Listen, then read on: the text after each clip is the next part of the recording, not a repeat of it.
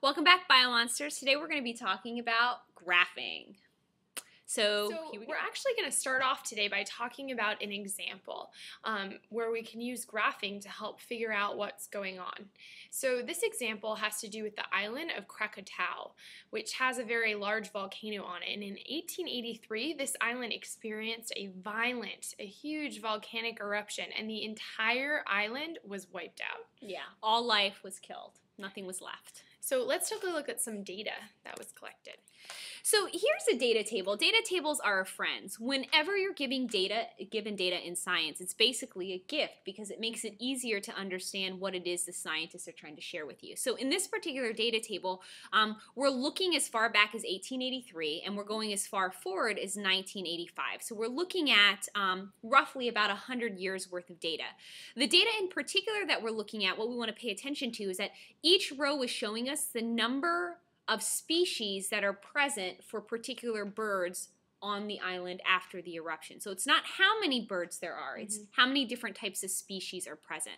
So looking at the title or the very top of both columns is really important. So we have the year on the left, and then we have the number of species on the right. Okay, so now that we're oriented and familiar with the data, let's figure out what we want to do with it. Once scientists have data, we like to look for trends, which is basically a pattern in the data, and then attempt to explain those trends. And we could look at this table for a while and try and figure out what the pattern is, but it's much easier to see patterns if we make a graph of our data. And although you can look at this data chart and you can see that over time it appears that the number of species is increasing, unfortunately, usually in science, you're dealing with thousands of data points. And so most scientists aren't given a little tiny data set like this, so it's really hard to make sense of any patterns or trends that you might see. So what we're going to do is we're going to use the smaller data trend or smaller data set, and we're going to go ahead and graph it so that it will make more sense. All right, so first thing we need to do is go over the important parts of a graph that you need to make sure are on all the graphs that you make in this class. So the first and probably one of the most important parts is the graph title, and you might want to put a star next to this because whenever you are looking at a graph, this is what you want to look at first. This tells you what the graph is about. You want to look at that before you try and look at the data and before you try and answer any questions. And oftentimes on the SOL, the answer to the question is literally the graph title. So it's really important.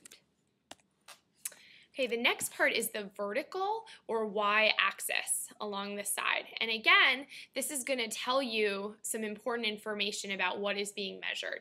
And one of the things that I always like to say to help me remember which one is the y versus which one is the x, I always like to say y to the sky. So y to the sky. So we always remember that the y-axis is going up to the sky or it's vertical. So y to the sky.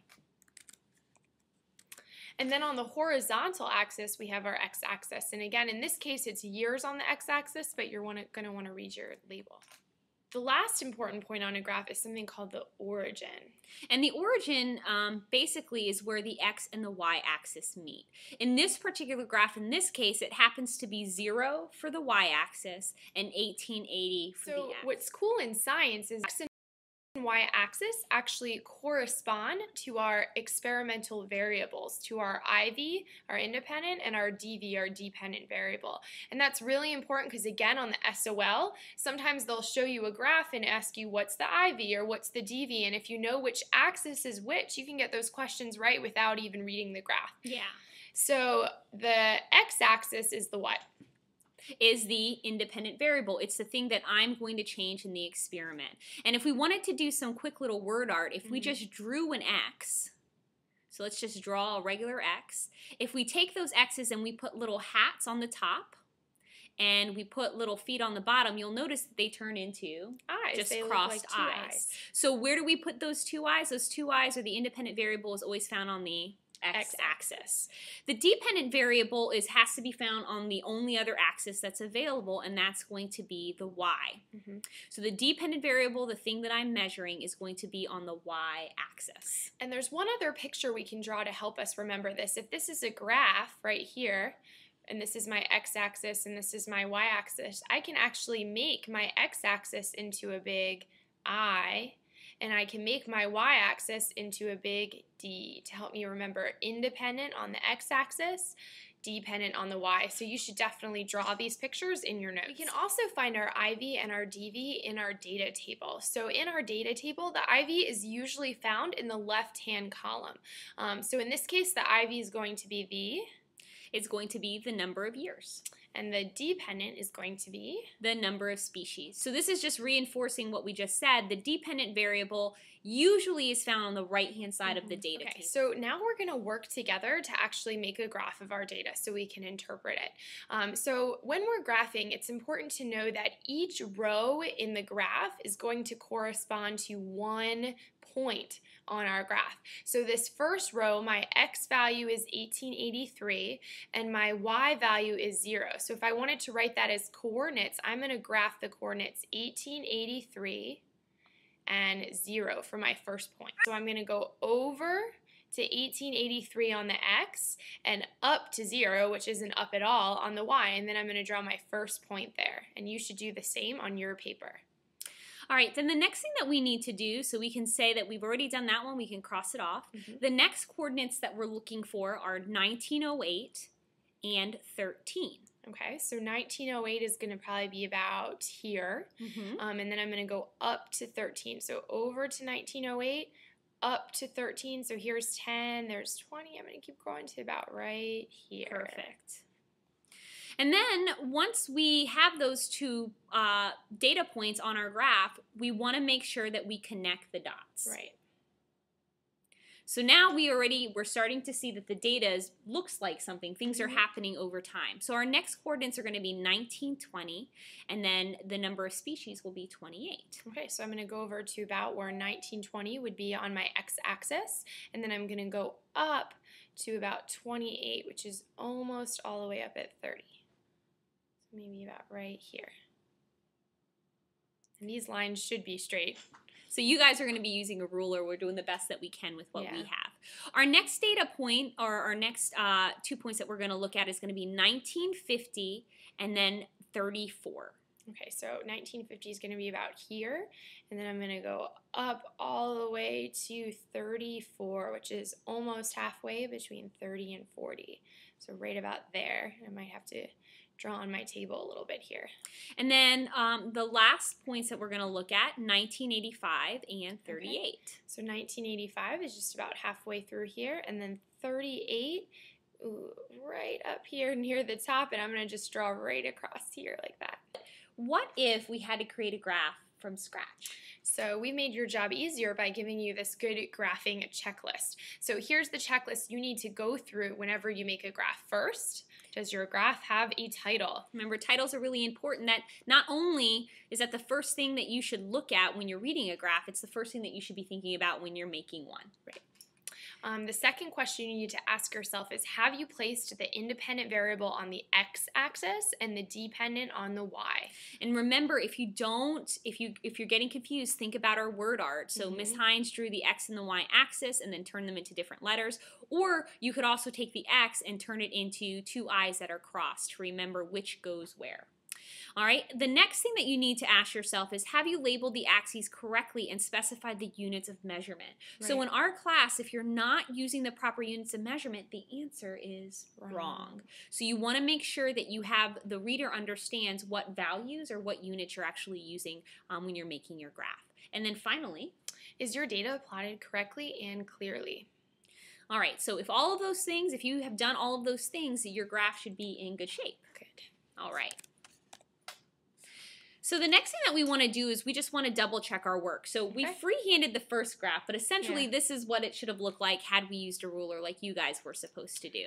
And let's just go through our good graphing checklist. So I've got my title, I have my IV on the X and my DV on the Y. I have appropriate numbers and units drawn on the sides of my graph. And then my data is plotted correctly and clearly. So this would be an A+. All right, now we're to our first stop and jot.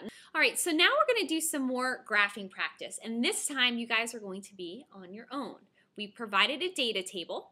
And this data table has 2 columns, just like our previous one. Right. So what do we remember about a data table and what goes where? Okay, so what I remember is that usually my IV is over towards the left and my DV is over towards the right. So what does that mean about X versus Y? Okay, so I'm going to draw one more time this picture. Here's my graph. I remember the bottom is the I, the side is the D. So I remember the IV goes on the X-axis along the bottom and the DV goes on the Y-axis. So when I make my graph, I'm going to put the pH of water along the bottom on the X-axis, and I'm going to put number of tadpoles along the side on the Y-axis. So essentially, those 2 titles on the top of each one of these columns becomes the title of each axis. Right?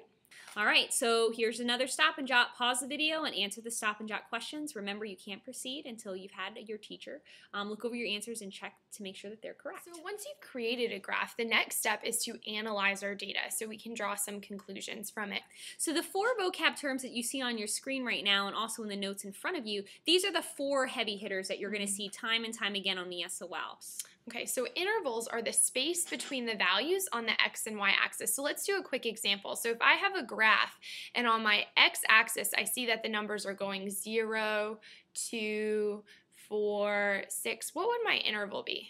Well, it would be the space in between those 2 points, right? So 0 to 2, 2 to 4, and 4 to 6. The distance between the 2 would be 2. 2. Let's do one more example. So let's say on my y-axis, my numbers were going 0, 50, 100, 150. What would my interval be then? Well, now I'm going to do the same thing. I'm going to ask myself, what is the distance or how many numbers fall between those 2 points? So if I'm looking from 0 to 50, I know that the number is 50. And when I go from 51 to 100, 50. Still 50. And then 100 to 150, still Also 50. So what are my intervals on my y-axis on this particular graph? 50. Should be 50. Okay.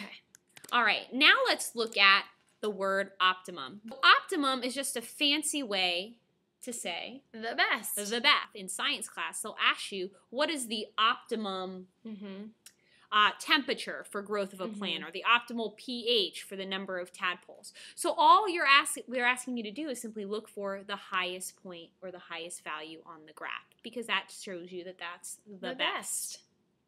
All right, the next term that we're going to look at is the term abundant.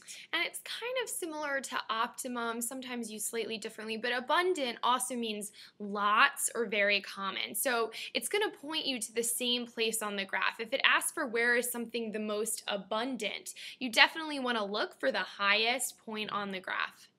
All right, and then the last thing that we're going to talk about is rate. And we know that you've talked about rate in your math classes because rate means the same thing as slope.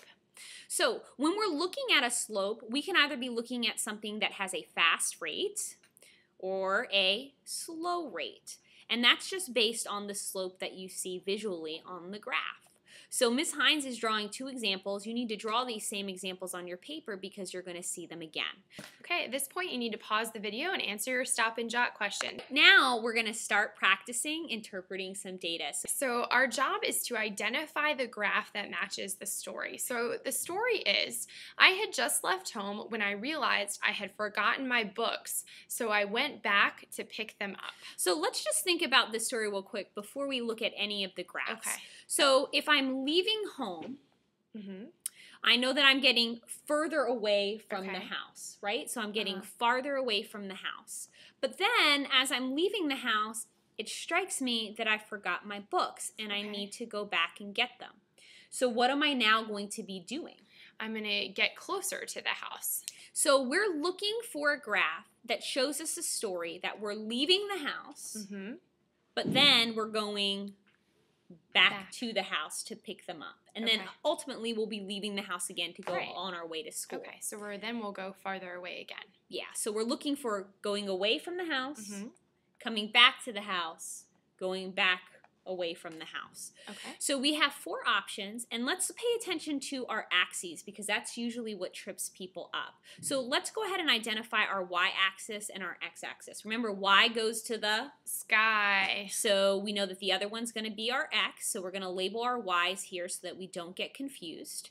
And if you also look, you'll notice that on these graphs, they put the title of the axes in a weird place, but you need to be comfortable with that because sometimes there are variances in the way that graphs look. So my y-axis is going to be my distance from home. Okay, and my x-axis is time. So remember, we're starting at home. Okay. So at home, we're going to be at time 0. We're going to be at the origin, and the origin is where? The origin is right here where the x and y axis meets. Okay. And so according to my story, let's start with the beginning. I just left home. So I need to find a graph where I'm moving away from the house. Do all of the graphs show that? It does look like all of the graphs, you start moving away from the origin, further up. So far, we don't have any information that's really going to help us. So let's look at the second part of the word problem. So because I forgot my books, I'm going to stop what I'm doing, and I'm going to return and go back home. So if I'm returning back home, am I moving further away from the x? I am moving closer to the x, which is where I started. I need to move back down towards my home. So this graph, it looks like you're moving further and further away. So this one's going to be out. We can get rid of it. Okay, let's take a look at this graph. In this graph, you're moving further away. And then you kind of stay the same for a while, but you didn't really go back home. You just stayed in the same place. So that doesn't work because we know we need to have to go back and get our books. And this graph also, you're moving further and further away. That doesn't show us anything. And then finally, when we look at option 4, notice that we're leaving the house. We leave. We left the house. And then I stop because I remember I forgot my books, and I'm going to turn around. And when I turn around, I'm going to head back towards the house. So our distance from home is going to decrease and ultimately be 0. And then when I'm home, we have all of that time that's actually on the x-axis. And then finally I have to leave because I need to go to school. So this graph shows us the same story that the word problem just did. So the correct answer should be 4. So this story says, I started out calmly, but I sped up when I realized I was going to be late. So starting out calmly, that sounds like it's dealing with rate, which we just talked about. We need to think about rate. So calmly is going to be a slow rate. And remember, rate corresponds to slope. Slope. And if it's a slow rate, is the slope going to be shallow or is it going to be steep? The slope should be shallower, so not as steep. All right. But then it says, I speed up when I realized that I was going to be late. So I sped up pretty quickly. So my rate is now going to be fast. So we're still talking about a slope. Yeah. But what kind of slope are we going to see? We're going to see a very steep slope. Okay. So let's see what we can do to match up this story with the graphs that we have. So these are the same exact graphs that we had before. So we can probably take out number 4 because we already used it and it doesn't make any sense. So we're looking for a graph where we start out slow. We have a shallow rate. Or a shallow slope. So let's go ahead and look at all 3 of these options. I'm going to start with option number 3. Option number 3 has this interesting curve to it. Yeah. So we are leaving the house, but does it look like we're getting faster over time? No, it actually looks like we're going from steep to shallow instead of from shallow to steep. It looks like we're getting slower over time. This is the opposite of the story that actually happened. So we can get rid of it. So now we have a 50-50 shot of getting this right. So if we look at option 2, the slope at the very beginning of that graph shows me that I'm leaving the house, but I'm leaving the house how? I'm leaving the house pretty quickly. It's pretty steep. Okay, but after that, it stops. Yeah, it's horizontal. Horizontal slope is no rate. There's no movement. All right, so I'm staying in the same spot for a period of time, and then all of a sudden, what happens again? Then I speed up again, and I have a pretty steep slope again. So that doesn't really correspond to what we've been talking about. So if we look at graph number 1, the slope of that graph shows us the rate is pretty slow, but then I check my watch and I realize you're running late, and so the slope starts to increase. So it looks like the correct answer should be number 1. Things went fine until I had a flat tire. So we know we already used 4 and we used 1. Let's go ahead and just get rid of them. Now, if things are going fine, it means that I'm leaving the house. So I have left the house. So both of these ones fit with that. We're leaving the house. Okay. But then I had a flat tire. Are you supposed to drive on a flat tire? No. So I'm pulled over on the side of the road. So my rate should be 0. 0. I'm not going anywhere. Right. So that right there tells us what the correct graph should be. There's only one graph that's showing that I've left the house, but then I'm stuck at a location in between the house and the distance where, or in the final location where I'm trying to go. And what graph is that? That is going to be graph number 2. Number 2. But what must have happened right here? So it looks like I'm starting to move further away from my house again. Yeah. So what does that tell me happened? Probably fixed the tire, so we can actually add on to the story using our graph.